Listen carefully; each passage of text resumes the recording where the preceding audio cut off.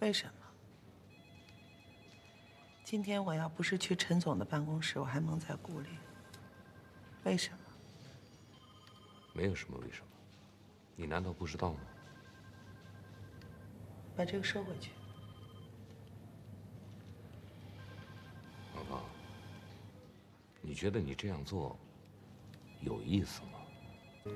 胜利，你别冲动好吗？咱们俩就是成不了，但是也可以做朋友，对吧？你不能没有工作，你得养家糊口，别辞职，行吗？芳芳，我说一件事，你能答应吗？我们俩就是朋友，没别的，行吗？其实我也舍不得离开这个地方，只要我觉得我们俩之间是单纯的，是干净的，你懂我的意思吗？我懂。阿姨，我知道您一直都不肯原谅我，没关系，我马上就走。但是这个麻烦您转交给美丽，啊，过2天呢我就去提车，提完车我会直接给她送来的。什么车？什么意思啊？您就甭问了，美丽一看她就明白了。拜托了，阿姨。宝马？哎，刘建民，等等。说以前你能成我女婿，我这还能收下。可现在，其实啊，阿姨，我就是见不得美丽受半点委屈。美丽在生活中，哪怕受这么一丁点的苦，我看着我都心如刀割。阿姨，这几天我在满世界挑房子，我还打算送美丽一套新房。钱呢，对我来说根本不是个问题。还有，我和我老婆在财产的分配上还是很公平的，因为毕竟双方都有过错嘛，对吧？所以，我俩的婚内财产，她挣的归她，我的归我，我半点损失都没有。你说这些跟我没关系，那孩子归谁？谁带？我带。那不行，建明啊，我原不原谅你没用，关键是要美丽能原谅你。这个你自己交给他吧，我只能在边上帮你敲敲边鼓，懂吗？我懂了，阿姨，我懂。你放心，阿姨，我刘建民有这个决心，我也有办法，我一定会让美丽重新再回到我的身边来的。你看看，回来了，才回来，我们都吃完了。那你点啥意思呀？回来了，我在公司垫吧点。垫吧了，垫吧了，爹就表态了啊！丽丽这姑娘，爹100%的满意。你看人不光人长得美，那个心灵也美，善解人意，通情达理。你看，听说我没去过故宫啊，听说一会儿还要带我去故宫。你小子能找这么个好媳妇儿，是你修来的福气。老老实实当妻管严，表态完毕。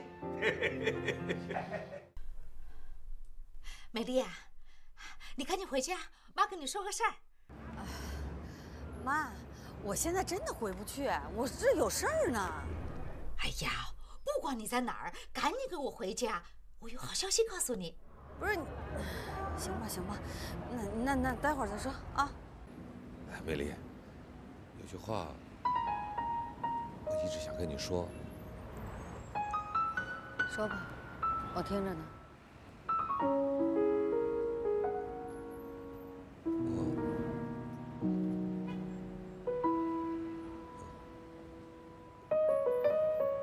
支支吾吾的，不说我走了啊。哎，美丽，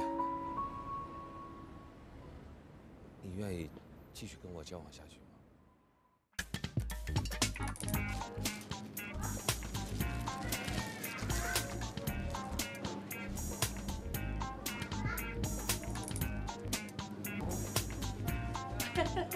哎呦，我的个妈！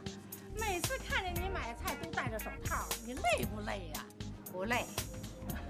这里面啊，你看是看不见，其实农药啊、细菌呐一大堆，卫生要讲究。你呀，别老这么挑来挑去、捏来捏去的，你把这好的都挑走了，我们还怎么挑啊？哎呦，看你这说的，谁买菜不挑好的？你不挑好的？哎呦，你没听出来呀？我这是夸你呀，挑女婿挑得好啊！哎呀，你说说，你们家3朵金花，有1朵都有着落了，你手下留点情，给我们那些女儿也剩几个好女婿啊！哎，你教教我这挑女婿怎么挑啊？你呀，还真说对了，这挑女婿啊，跟这挑菜没什么两样的。你得有一双火眼金睛，看准了哪个好，唰，抓起来就不放。进屋再说。别，就在这说，说完了就走。小雨走了，去哪儿了？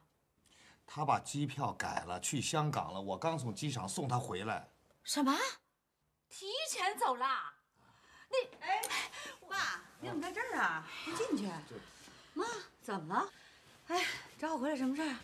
怎么了你们？小玉提前走了，这分明是要气我嘛！哎呀，行了行了，妈，走了就走了呗。哎，你不是说有什么高兴的事告诉我吗？什么事儿啊？本来是有高兴的事情要告诉你的。刘建明他说他要离婚了，他还为你买了车，可是他……行了，妈，以后别在我面前再提刘建民。美丽，怎么说话呢？好好劝劝你妈。劝什么劝啊？你让我女儿提前走。你娶了这么个好对象啊，你这都爹这心里就好像哗啦一下就打开2扇窗啊！你不知道，咱们后院的王老六那比我小2岁都抱上孙子了，给我眼气坏了。这回爹有希望了，你有功了啊，儿子！哎呀，传宗接代那是我应该做的。哎，好，这回咱爷俩喝完这顿酒啊，你猜咋的？你爹哼着小曲儿回老家。哎，爹，你干嘛那么着急回去呢？我呀还想带你到处转一转呢。回，爹回去要抓紧办3件事儿。第一，把你有这么个好对象，马上就要回老家去摆喜酒这个事儿宣传出去，该爹显摆了。第二，把咱家房子好好收拾收拾，整得亮堂的，让美丽一看说嫁给你体面不掉价。第三，该卖的东西卖吧，给你筹备聘礼钱。什么意思嘛？你现在这个样子，我要是我姐，我也不敢出来。而且你就别哭了啊！你哭的，本来说小雨的事儿，你怎么就扯到我姐身上了呢？我能不哭吗？人家刘建明都要为他离婚了，他还不依不饶的。我哭死算了。夏小雨已经在我胸口捅了1刀了，你姐真是捅上第2刀，她补上1刀。妈，你就算是这样，哭有什么用呢？哭能解决问题吗？不能。我有解决问题的方式和方法。妈，这回我可站在我姐这边啊！你非要让她找那个刘建明表什么决心啊？你不是为难她吗？换了是我也不干。哎呦，英英啊！现在可是关键时刻，一定要给刘建明一点希望啊！他这样才会义无反顾地跟他老婆去离婚。你姐姐现在这样不阴不阳的，说不定人家真不离了，这事儿可真黄了。老李呀，哪有你这样的吧？居然鼓励自己的女儿跟一个有妇之夫，你作吧。哎，等，刚才我还问你呢，美丽要嫁给什么人？啊，一个叫丁胜利的外地打工仔。哎呀，我们这个家呀，阴盛阳衰，我不在家，阴气太重。夏美丽，你给我听好了，你给我去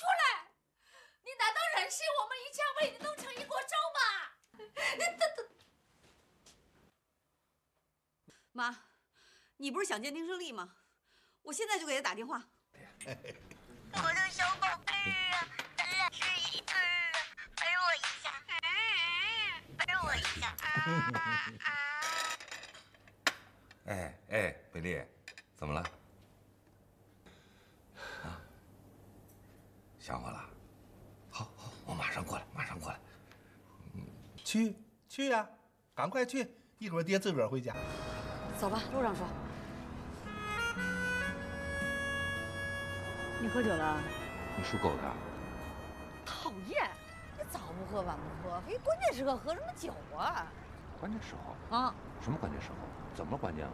我跟你直说吧，我已经跟我妈说了，说我要嫁给你。站着！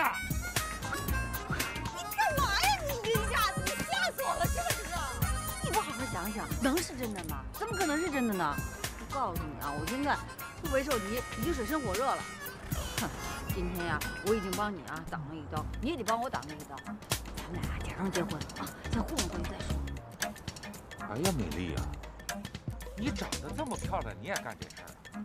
我以为干这事儿的只有长成我这样的人才能干龌龊的事儿。